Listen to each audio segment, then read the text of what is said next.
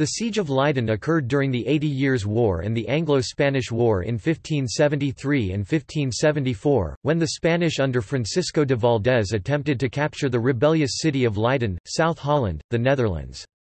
In the end the siege failed when the city was successfully relieved in October 1574. Background.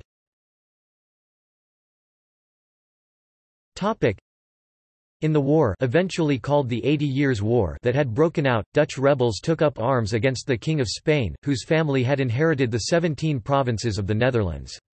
Most of the counties of Holland and Zeeland were occupied by rebels in 1572, who sought to end the harsh rule of the Spanish Duke of Alba, Governor-General of the Netherlands. This territory had a very high density of cities, which were protected by huge defence works and by the low-lying boglands, which could easily be flooded by opening the dikes and letting in the sea. The Duke of Alba tried to break resistance using brute force. He used Amsterdam as a base, as this was the only city in the country of Holland that had remained loyal to the Spanish government. Alba's cruel treatment of the populations of Naarden and Haarlem was notorious. The rebels learned that no mercy was shown there and were determined to hold out as long as possible. The county of Holland was split in two when Haarlem was conquered by the Spanish after a costly 7-month siege. Thereafter, Alba attempted to conquer Alkmaar in the north, but the city withstood the Spanish attack. Alba then sent his officer Francisco de Valdez to attack the southern rebel territory, starting with Leiden. In the meantime, due to his failure to quell the rebellion as quickly as he had intended, Alba submitted his resignation, which King Philip accepted in December. The less harsh and more politic Luis de Zuniga y Requesens replaced him as Governor-General. First Siege of Leiden.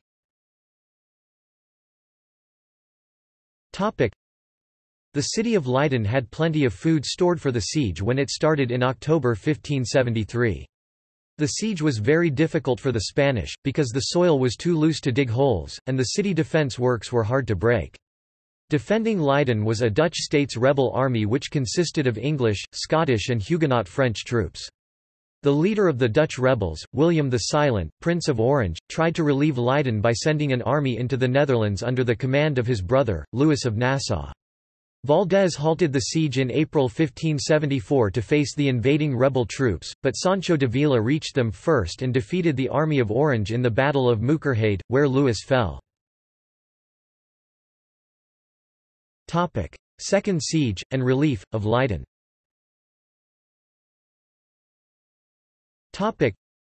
During the brief respite from the siege, Orange had counselled the citizens of Leiden to restock their city with supplies, and taken a larger rebel garrison to help defend the town. They disregarded his advice however, with the result that when Valdez's army returned to continue the siege on May 26, 1574, they were in as poor a condition as they had been previously. The city considered surrendering, because there was almost no chance of relief and supplies were dwindling. The rebel army was defeated and the rebel territory was very small compared to the huge Spanish Empire. The Prince of Orange, however, was determined to relieve the city. Therefore, he sent a carrier pigeon into the city pleading for it to hold out for 3 months. To fulfill this promise, he wished to break the dikes, allow the sea to flood the low-lying land in the same fashion that Alkmaar was saved, so that the siege could be lifted using the rebel fleet, and the Spaniards forced to retire before the incoming sea.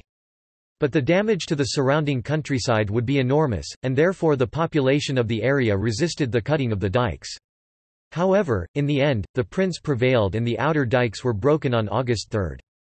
Previously, the prince's admiral Louis Boisset had assembled a fleet of more than 200 small vessels, manned by 2,500 veteran Dutch seamen, and carrying a large store of provisions that had been collected in preparation to lift the siege.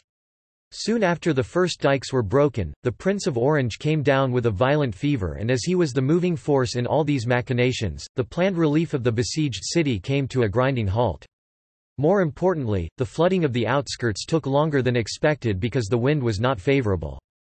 During this time, on August 21, the inhabitants of Leiden sent a message to the prince saying that they had held out for 3 months, 2 with food and 1 without food. The prince answered them, again by carrier pigeon, that the dikes were all pierced and relief would come soon. However, only by the first day of September, when the prince had recovered from his ailment, did the expedition continue in earnest. More than 15 miles lay between the relieving rebel fleet and Leiden, but 10 miles were covered without difficulty. On the night of September 10, the fleet came upon the land sheeting, which blocked their path to Leiden and captured it in a night surprise attack which was successful. The Spaniards had neglected to strongly fortify this important post. The next morning, the Spaniards countered to try to regain the position but were repulsed with the loss of several hundred men. The dike was cut through, and the fleet proceeded through the breach towards Leiden. Admiral Boisset and the Prince of Orange had been misinformed as to the lie of the lands, and had assumed that the rupture of the land sheeting would flood the country inland all the way to Leiden. Instead, the rebel flotilla once again found their path blocked, this time by the Greenway Dyke, less than a mile inland of the land sheeting, which was still a foot above the water level. Again however the Spaniards had left the dike largely undefended, and the Dutch broke through it without much difficulty. Due to easterly winds driving the water back seawards, and the ever-growing surface area of the land that the water covered, the flooding was by this time so shallow that the fleet was all but stranded. The only way that was deep enough for them to proceed was by a canal, leading to a large inland lake called the Zoetermeer, Southern Lake. This canal, and the bridge over it, were strongly defended by the Spaniards, and after a brief amphibious struggle, the admiral gave up the venture. He dispatched a despondent message to the prince, saying that unless the wind turned, and they could sail around the canal, they were lost. Meanwhile, in the city, the inhabitants clamored for surrender when they saw that their countrymen had run aground. But Mayor van der Werf inspired his citizens to hold on, telling them they would have to kill him before the city could surrender, and that they could eat his arm if they were really that desperate. In fact, thousands of inhabitants died of starvation. To add to their troubles, as so often happened in that age, the plague appeared in the city streets and near 8,000 died from that cause alone. The city only held out because they knew that the Spanish soldiers would massacre the whole population in any case, to set an example to the rest of the country, as had happened in Naarden and the other cities that had been sacked. Admiral Boisset sent a dove into the town, assuring them of speedy succor. On the 18th the wind shifted again, and blowing strongly from the west, piled the sea against the dams. With the rising water level, the flotilla was soon able to make a circuit around the bridge and canal, and successfully enter the Zoetermeer. A succession of fortified villages now stood in the way of the Patriot fleet, and the Dutch admiral was afraid even now of losing his prize, but the Spaniards, panicked by the rising waters, barely offered any resistance. Every one of their strongholds, now become islands, were deserted by the royalist troops in their flight, except for the village of Laman. This was a small fort under the command of Colonel Borgia, and situated about 3/4 of a mile from the walls of Leiden. This was a formidable obstacle, but the Spaniards, adept at land fighting and not amphibious warfare, had despaired of maintaining so unequal a contest against the combined forces of the sea and the veteran Dutch seamen. Accordingly, the Spanish commander Valdez ordered a retreat in the night of October 2, and the army fled, rendered more fearful by a terrible crash they heard from the city, and assumed to be the men of Leiden breaking still another dam upon them. In fact, part of the wall of Leiden, eroded by the sea water, had fallen, leaving the city completely vulnerable to attack, had any chosen to remain. The next day, the relieving rebels arrived at the city, feeding the citizens with herring and white bread. The people also feasted on hutspot carrot and onion stew in the evening. According to legend, a little orphan boy named Cornelis Jopenzoon found a cooking pot full with hutspot that the Spaniards had had to leave behind when they left their camp, the Lamantians, in a hurry to escape from the rising waters.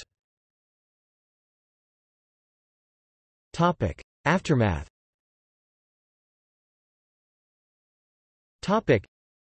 In 1575, the Spanish treasury ran dry, so that the Spanish army could not be paid anymore and it mutinied. After the pillaging of Antwerp, the whole of the Netherlands rebelled against Spain. Leiden was once again safe. The Leiden University was founded by William of Orange in recognition of the city's sacrifice in the siege. According to the ironical fiction still maintained by the prince, that he was acting in behalf of his master Philip of Spain, against whom he was in fact in open rebellion, the university was endowed in the king's name. The 3rd of October festival is celebrated every year in Leiden. It is a festival, with a funfair and a dozen open-air discos in the night. The municipality gives free herring and white bread to the citizens of Leiden. Trivia.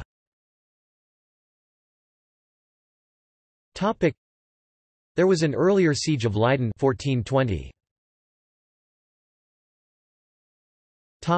Notes.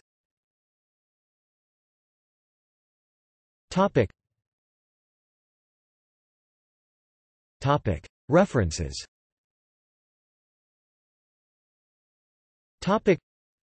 Fissel, Mark Charles 2001. English Warfare, 1511–1642, Warfare and History. London, UK, Routledge. ISBN 978-0-415-21481-0. Henty, G. A. 2002. By Pike and Dyke. Robinson Books. ISBN 978-1-59087-041-9. Motley, John Lothrop. The Rise of the Dutch Republic, Entire 1566–74. Trim, David 2011. The Huguenots, History and Memory in Transnational Context. Brill Academic Publishers. ISBN 978-90-04-20775-2. Van Dorsten, J. A. 1962. Poets, Patrons and Professors, Sir Philip Sidney, Daniel Rogers and the Leiden Humanists. Brill, Architecture. ISBN 978-90-04-06605-2.